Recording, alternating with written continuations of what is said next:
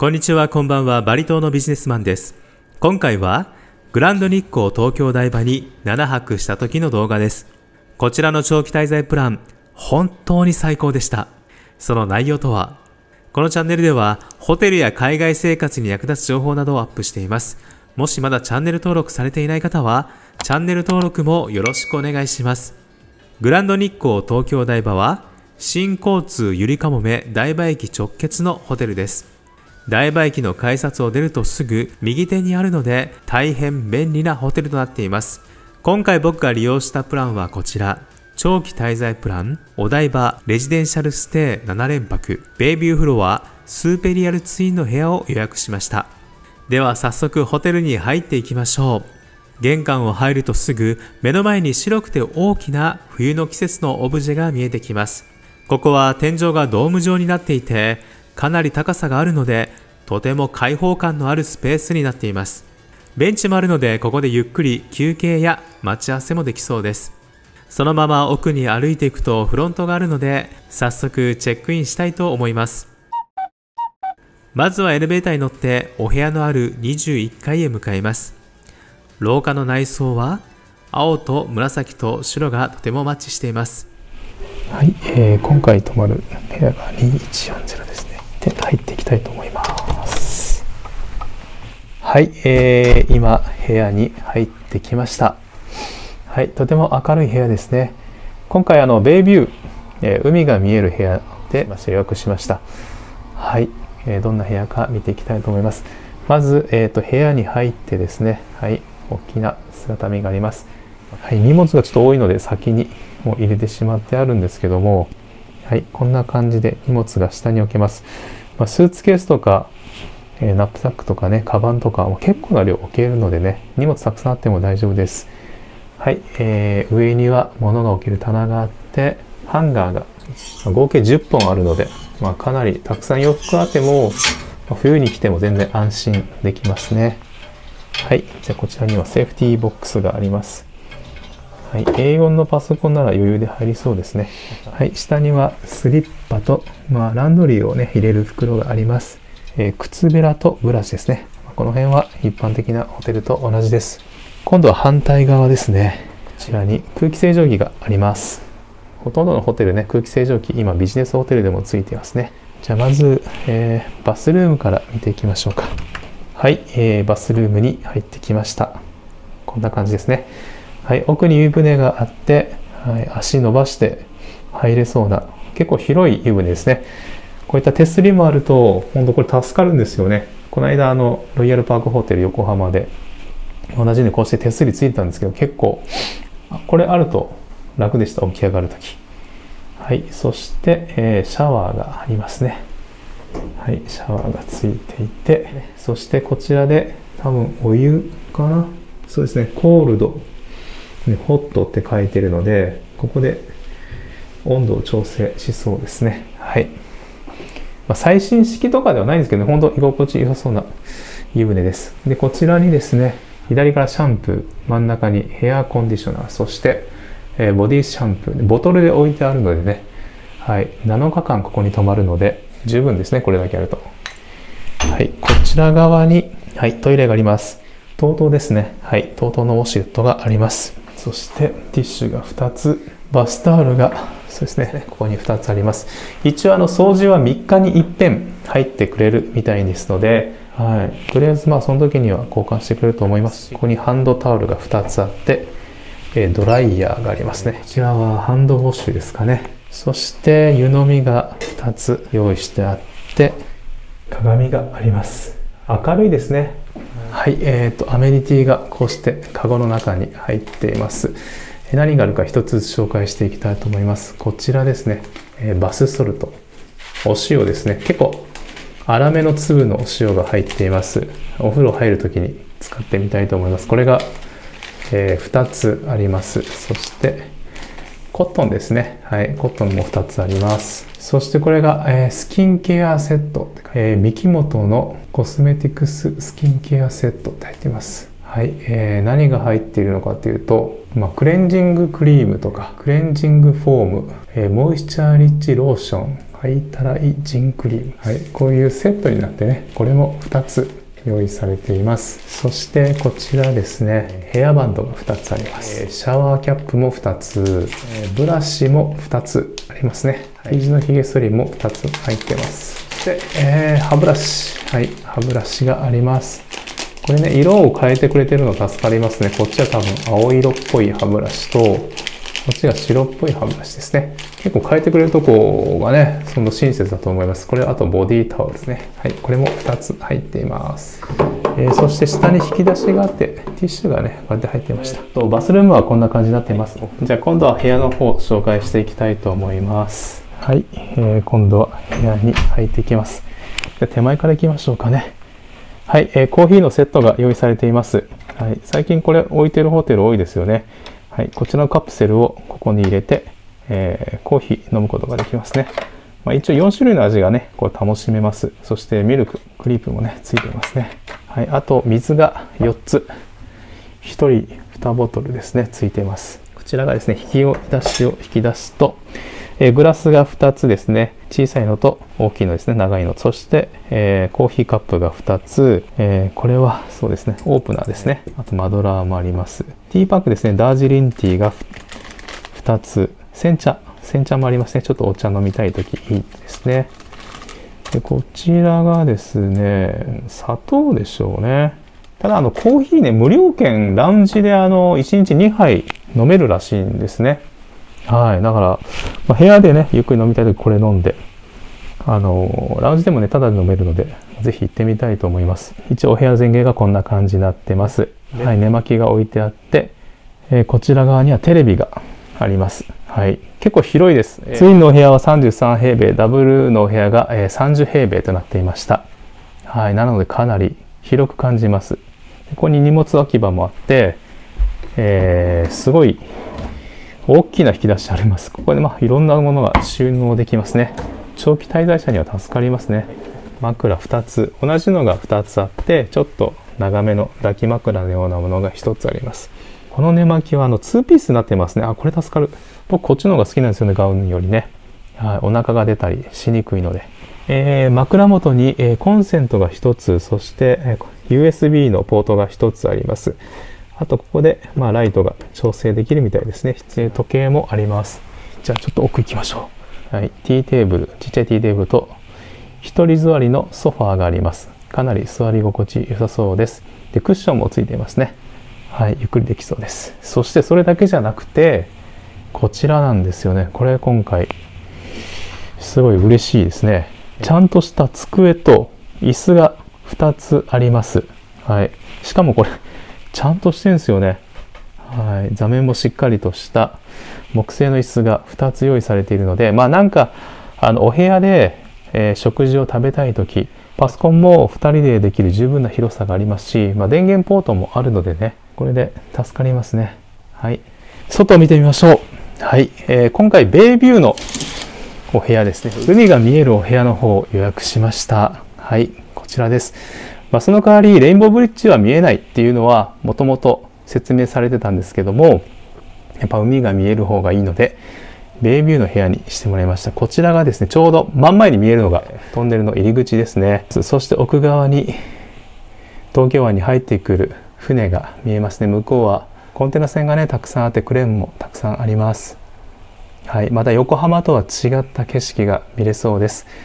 結構前の通り高速道路などでどんどん車も通りますし、こちら前ね、海も船がどんどん通ると思いますので、後でまたタイムラプスとか、撮っていきたいと思います。どんな景色が見れるのか今から楽しみです。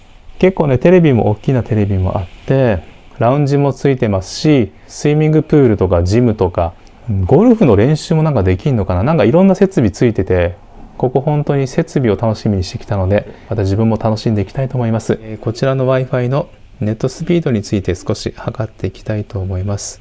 じゃあスタート。結構早いですね。109Mbps ですね、ダウンロードが。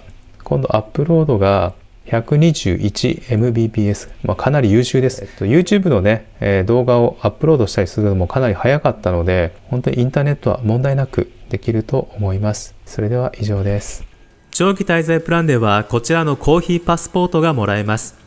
このパスポートで1階のザ・ロビーカフェで1日2杯までコーヒーか紅茶を無料で飲むことができます。では早速コーヒーを飲みにザ・ロビーカフェに向かいます。ホットコーヒーとミルクを注文すると、コーヒーとともに温めた牛乳を持ってきてくれました。こうした細かい気遣いは嬉しいですね。別の日にはイングリッシュブレックファーストという紅茶を注文したら、ポットと一緒にオイルタイマーも持ってきてくれました。タイマーの下の青いオイルがすべて上に移動したら紅茶の美味しい飲み頃だそうです。これおしゃれですよね。このタイマーのおかげで待ち時間も全く飽きずに一番美味しいタイミングで紅茶をいただけました。他にも長期滞在プランの宿泊者は特典として3階にあるフィットネスクラブラ・クラブが無料で利用できます。まずは受付を済ませてロッカールームへ。ロッカーにはスポーツタオルとバスタオル、ハンガーがそれぞれ2つずつ用意されています。まずはゴルフレンジへ。こちらは空きがあれば予約なしで30分無料で利用できます。他のホテルでゴルフが打てる施設は見たことがなかったので、ぜひ利用したいと思っていました。ゴルフは30年前に社員旅行で一度経験しただけなので、ホームは超適当なんですが、この部屋には僕一人だけなので、空振りしても OB でも全く恥ずかしくありません。ボールを打った後、自分の打った姿が前のスクリーンで再生されるので、フォームのチェックができますし、フルスイングでボールを思いっきり打って当たるとスカッとするので、ストレスを解消したい方におすすめです。ゴルフで体が温まったので、今度はそのままトレーニングジムへ向かいます。トレーニングジムはとても広いスペースに様々なマシンがずらりと並んでいます。ほぼ全ての筋肉を鍛えられるマシンがありました。他にも有酸素運動系のマシン、ダンベルやバランスボールなどなど、しっかり筋肉を鍛えたい方から、軽く汗を流したい方、ストレッチをしっかりしたい方など、いろんな方が楽しめるジムになっていました。ここまで本格的な設備が整っていると、ホテル付属のジムというよりも、独立した本格的なフィットネスジムのようです。ジムで汗を流したら、今度はプールへ向かいます。こちらのプールはお台場の夜景を見ながら泳ぐことができます。プールの広さは3コースで長さは20メートル、深さは 1.15 メートルあります。コースロープもあるので、しっかり泳いでも周りに波が立ちにくくて、とても泳ぎやすいプールでした。プールの周りには横になれるベッドもあって、夜景を見ながらゆっくり休憩することもできますし、プールの奥には泡の出る寝風呂が2人分、また広いジャグジーも用意されています。さらにこちらにはシャワーと本格的なミストサウナもあります。本当に至れり尽くせりのプール設備で、これまで僕が経験したホテルのプールの中では一番設備が整っていて、とても泳ぎやすく、夜景も綺麗で泳いでいて本当に気持ちの良いプールでした。こちらはプールから見える外の景色のタイムラプスです。左にはフジテレビ、真ん中は高速道路、右側にはダイバーシティ東京プラザが見えます。みんなライトアップされていてとても綺麗でした。最後に疲れたらお風呂とサウナへ。お風呂には大きな湯船と水風呂、シャンプーやリンス、ボディシャンプーがある洗い場、そして6人がゆったり入れる広さの本格的なサウナも完備されています。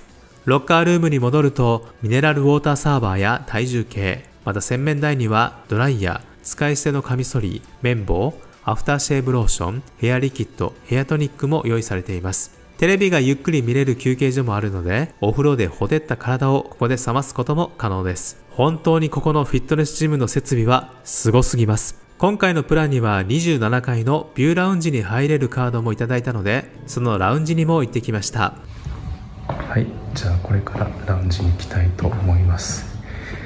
こちらのラウンジはね、エグゼクティブフロアとかスイートルーム、そしてこういったカードを持ってないと入れません。はい、ラウンジに来ました。はい、ちょうど誰もいないです。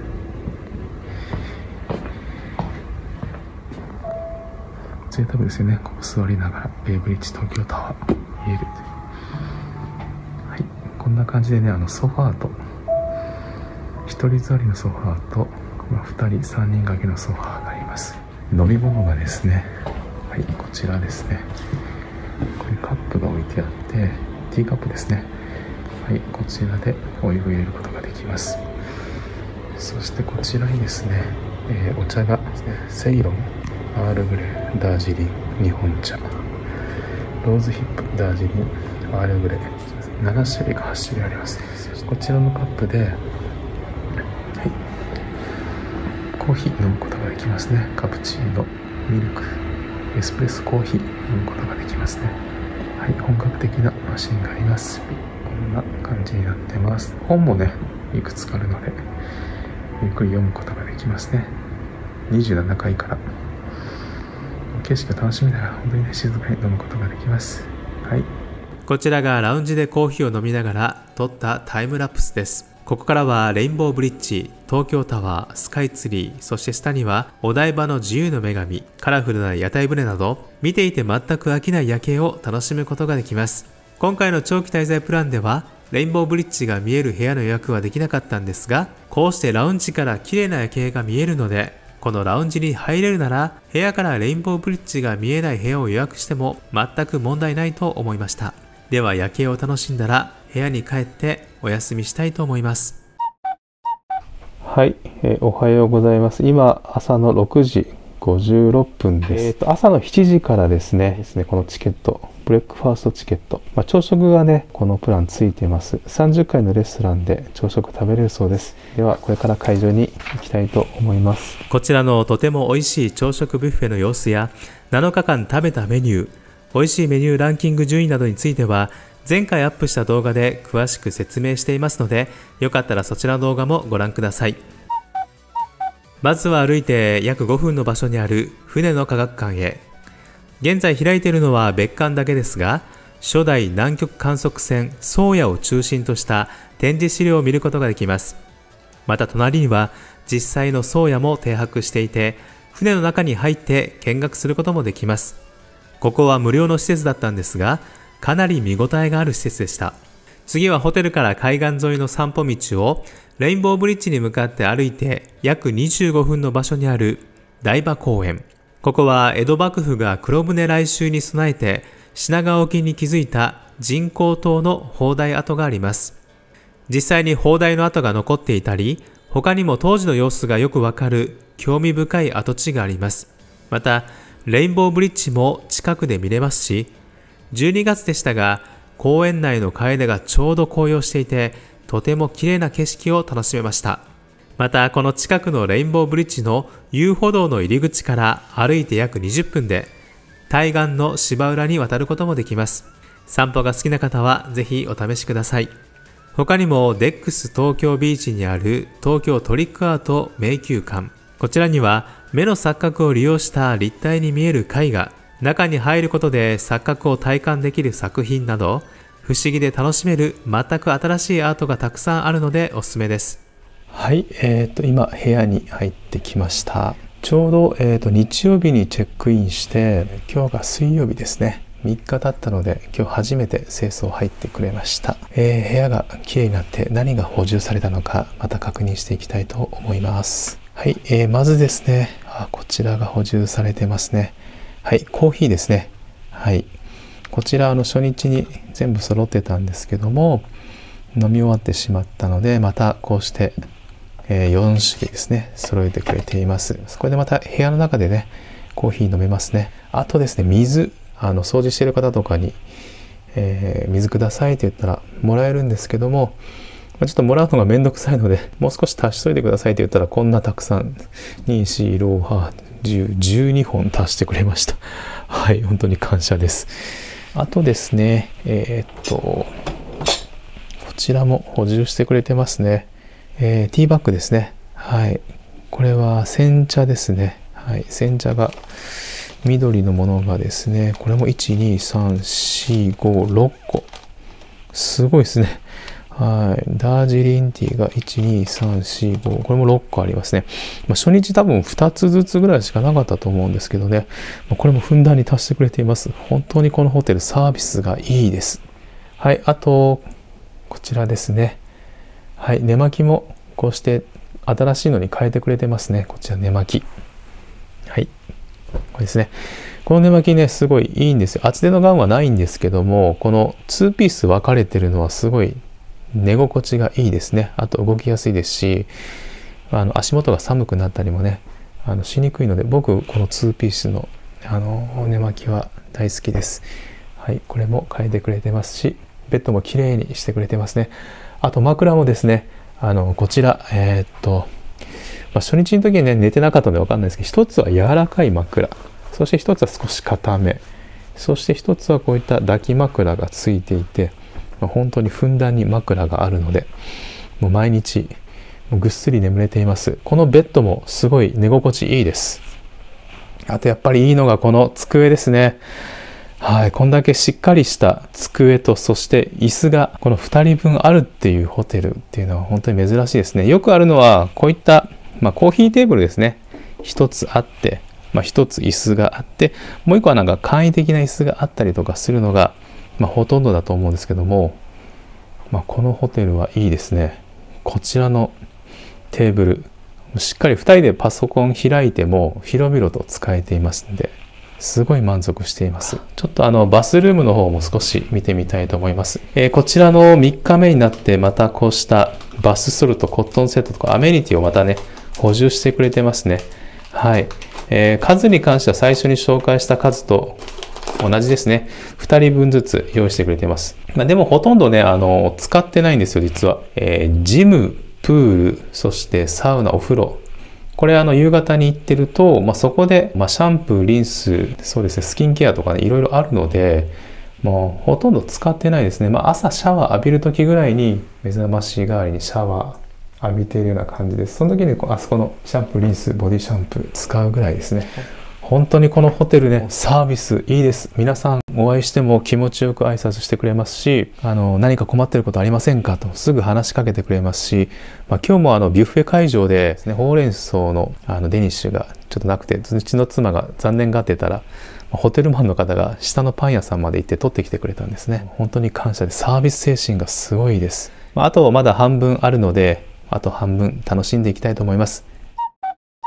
ここのホテルのお台場レジデンシャルステイ7連泊のプラン、本当におすすめなんですけども、現時点ですね、1月の予約が全くできない状態です。ぜひまた利用したいので、本当に延長してほしいプランです。欲を言えば30泊のプランがね、復活してくれたらいいんですけどね、本当メリットが多いんですけども、一つだけ残念な点といえば、コインランドリーが近くにないということです。スタッフにね、ホテル内かもしくは近くでコインランドリーありますかって聞いたんですけども、お台場から2駅行ったところにあるという回答をいただきました。はい、なので電車乗らないとこの辺には本当ないみたいですね。観光地なのでね、そういうのはあんまないのかもしれませんね。なので自分で浴槽とか選択して、そこの辺に干すか、ランドリーサービスね利用することになると思います。わざわざ電車に乗ってランドリーに行く気にはちょっとなれないですもんね。本当にこの1点だけが気になった点です。はい、あとこれも無料特典なんですが、さっきなんですけど段ボールこれもらってきたんですね。はい、グランドニッコー東京台場と書いてある段ボールです。はい、こちらは中サイズの段ボール 35cm×45cm×34cm 限定なんですけども、これ無料でもらえます。これいいですね。この荷物とかたくさん荷物ホテルから発送したい方とか、これから地方や海外に行く方には大変助かるのではないでしょうか。僕も明日ホテル移動しますし、バリ島に帰るときには段ボールあると大変助かるので、これ本当にいいサービスだと思います。こういったガムテープもね、借りることができましたんで、これを使って梱包したいと思います。明日でチェックアウトなんですけども、本当にメリットだらけのプランで、正直もっと滞在したいホテルです。このホテル、朝食ビュッフェ、フィットネスやプール、ゴルフの設備、レインボーブリッジとお台場の眺望、様々なサービスにおいても文句なしの本当にいいホテルでした。もし今回のサービスでロングステイプランが復活してランドリー設備が加われば、帝国ホテルやホテルニューオータニにも決して引きを取らないとても魅力的なサービスアパートメントプランになると思いますし、僕は絶対リピートします。今回時間の関係で他にお伝えできなかった点についてはまた後ほど動画をアップする予定ですので、よかったら時々こちらのチャンネルをチェックしてみてくださいね。いかがでしょうか。今後お台場の観光の予定やホテルを探している方、また美味しい朝食ビュッフェや夜景の綺麗なホテルを探している方の参考になれば幸いです。もし今回の動画が良かった方は、いいねボタンも押していただけると励みになります。では今日も最後までご視聴ありがとうございました。